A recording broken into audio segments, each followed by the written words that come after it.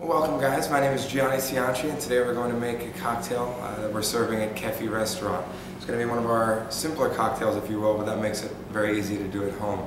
The cocktail is called the Lemonada and it's a cocktail based in ouzo.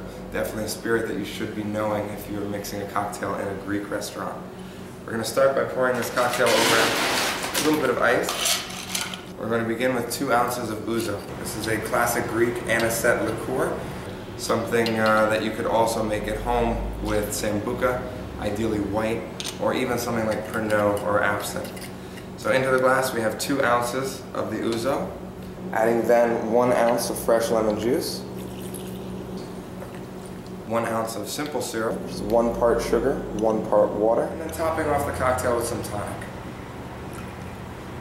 Simply garnish with a fresh lemon, and we're ready to serve.